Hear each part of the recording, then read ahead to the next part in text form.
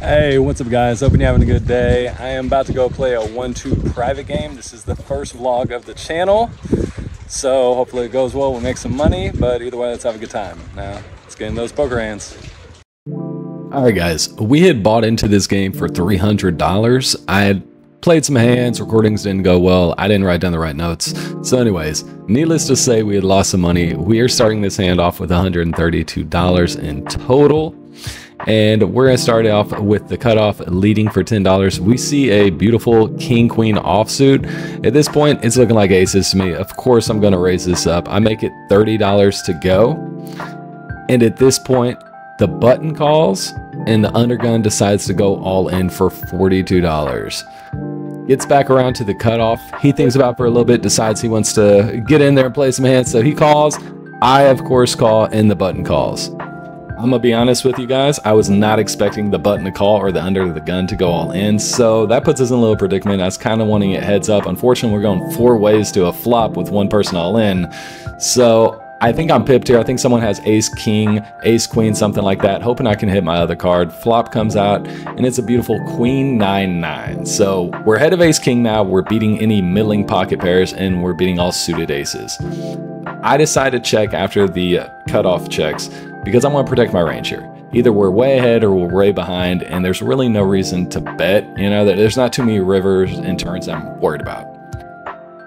Also, when we check here, we allow the cutoff to bluff or bet with some of his weaker pairs, anything they think may be good, and he's afraid to see an overcard or anything that scares him. And that's exactly what happens. 8 of hearts comes, cutoff bets 35. We have an easy all-in for 90 here. We're just hoping to fade the snap all-in from the button, which luckily we do. Button decides to fold, cutoff calls for the remaining, and we are going to the river. Hopefully we're good. Hopefully we can hold. Please, one-time dealer, let us win this spot. The river comes and it's a deuce of diamonds, the biggest blank we could have asked for in the entire world. If we're ahead on the flop, we're ahead now. We turn over the king, queen, we win the side pot. The cutoff shows ace 8 of clubs is one of those hands we were hoping would take a stab. And then the under the gun shows ace king, so we hit our queen, sucked out on him. We scoop the entire pot. Let's go. A few hands later, I look down, I see queen 3 suited. Yes, I know what you're thinking. Why is this hand on the vlog? Well, I was getting a little bored. I was first act, decided to make it 15, and yeah. We're in Texas, so people don't like to fold here. It's a 1-2 game. I make it 15 and I end up getting 6 callers. Not exactly the result you want to see when you're raising with queen 3, but it is what it is. Let's see what the flop is. Hopefully we can connect and win this hand.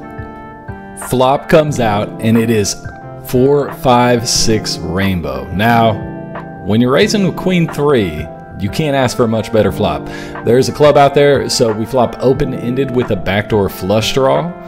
Everyone checks to me, and I decide to lead out for 100. I'm just going with this hand. Even if someone has overs or an over pair, someone has like some 8s or anything, 9s, 10s, and they want to gamble, I'm okay doing that. I have more than enough outs. I have open-ended, like I said, I can go runner clubs. My queen could be good if they have an, over pair to the board, if they have 7, something like that. So yeah, I'm leaning out for 100. I'm gonna take a stab and I'm gonna try to take this down right now. Don't forget guys, we are in Texas, and in Texas, people don't really like to fold that much. I don't know how it is in the rest of the US or in the rest of the world, but here in Texas, it kills people to fold. They do not want to lose pots, and bluffing into this many people, or semi-bluffing really, because we have a lot of outs either way, is not advisable. But somehow we get lucky and everyone one by one folds after another, and we end up taking down $100+ pot without having to see a turn or river. Take it down on the flop, and that's a win for me. Can't be mad at that. Let's go on to the next hand. A few hands later, we look down and see ace-jack offsuit. There's a $5 button straddle. The small blind decides to call, and this is a spot where we have to bump it up. We're gonna make it $30 to go. Luckily, we get some respect this time. Folds all the way around to the button. He decides he likes his cards and he wants to play, so he puts in a call. The big blind folds, and we are going heads up to a flop. The flop comes out, queen of spades, deuce of clubs, 7 of spades. We don't have a single spade in our hands, so on this board I decide to check. He checks behind. Turn comes king of spades, and I'm feeling like it's kind of time for me to take a stab. If another spade comes, I can rep it even though I don't have it. Also, we do have a gut shot, and we have an ace for the over. So I bet 30. He decides to call, and we go to the river. River is an inconsequential 5 of hearts. All the draws missed. Maybe he has, you know, a queen with a spade. I make him to fold, so I lead out for 70. I really think this is a check behind, or a check in this spot, but I don't like to give up on pots. So I lead out for 70. He thinks about it for a second, says he's never folding, calls, shows ace king, takes down the pot, and hopefully we can win the next one. What better way than to get over our previous ace-jack offsuit loss than with another ace-jack hand? That's right, ace-jack again, guys, and this time we're hoping for a little bit different of an outcome. Under the gun decides he wants to go all in for his remaining $35. I shove over the top for my $245, wanting to isolate, get it heads up, and then I'll feel pretty good. But all those plans go straight out the window when the hijack decides to call for 175 and the cutoff calls for 82. So we're going 4 ways to a flop all in, and yeah, I'm not feeling too good about this hand. Right now, everyone's deciding how they want to do it, how many times they want to run it. This is my buddy. He's showing his cards. Don't worry, it's not collusion. Everybody's all in. There's no action. And anytime anybody asks how many times you want to run it, my answer is always the same. I don't care. It's up to you. They finally decide they want to go flop 3 turns, 3 rivers. Of course, I don't care, so I agree, and we go to the flop. Now, at this point, I'm praying for an ace because I feel like the guy in the hijack has pocket queens, pocket kings, and I'm hoping my ace will be good. And the flop comes out, and wouldn't you believe it, it's ace, deuce, deuce, followed by the queen. So I'm hoping he doesn't have pocket queens, and then a 9. That's the first run out. Luckily, he had pocket kings, so we win that one. Second run out comes a 10 of hearts and the 8 of hearts. Our ace-jack loses to my buddy's ace-10 there. And then the third run out is going to be the 6 of clubs and the 3 of clubs.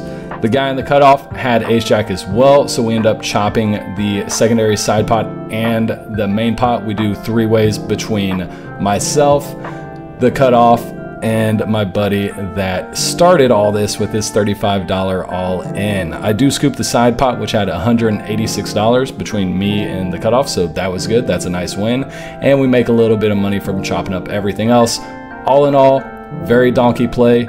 Ended up getting extremely lucky, sucking out. We hit the last ace, the case ace, to beat this poor guy's kings.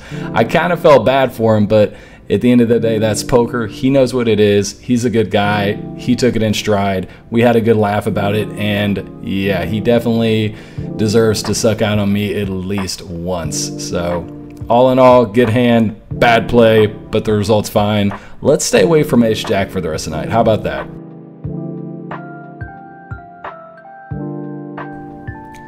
The next hand we're going to play is a $5 bomb pot. Everyone chips in $5 and we go to 2 boards. We look down at pocket jacks, flop comes out, and we smash the bottom one. It's ace, jack, king. So we have bottom set. There are 2 clubs out there and a possible straight draw.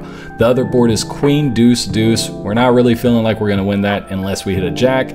Middle position leads out for $6. I have a very strong hand, so I decide, hey, let's bump it up, make it $20.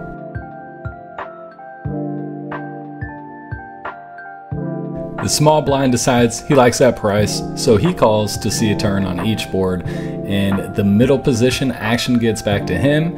He decides, hey, that's not quite enough, let's go all in for his remaining $105. Action folds around to us.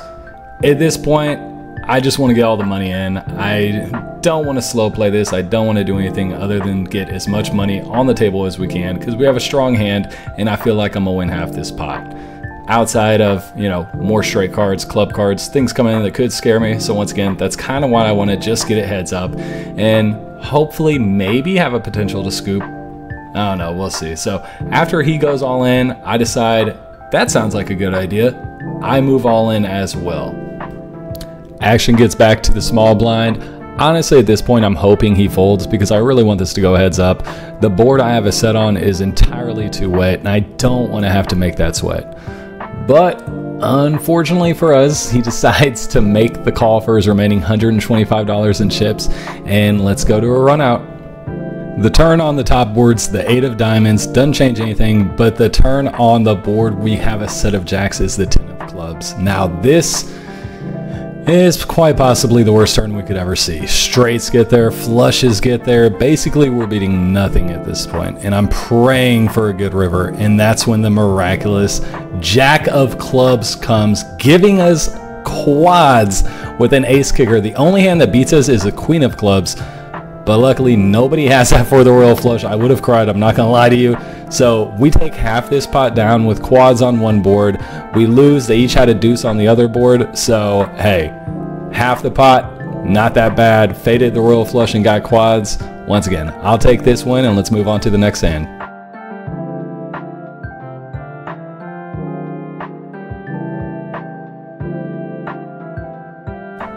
Alright guys, on this hand we look down at Queen 9 suited. Very playable hand, hits a lot of boards. There is a $5 button straddle, small blind ends up calling. I decide to make it 25 under the gun.